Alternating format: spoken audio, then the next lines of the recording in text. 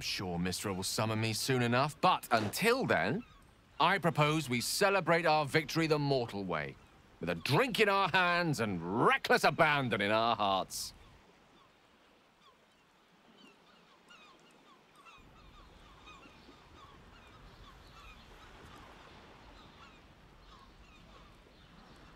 Yes. We should see if the elf song's still standing. I won't imbibe, but I'll be happy to be away from here. And in your company. I honestly don't mind what we do once we get to the... Ow! What the... Oh, no. Oh, God. Well, it was nice when it lasted.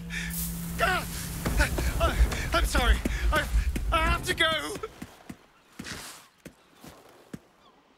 Astarion's days in the sun are behind him. The best you can hope is that he finds darkness and the comfort it once gave him. Knowing him, he probably will. Comfort was always one of his specialities, especially when it was his own.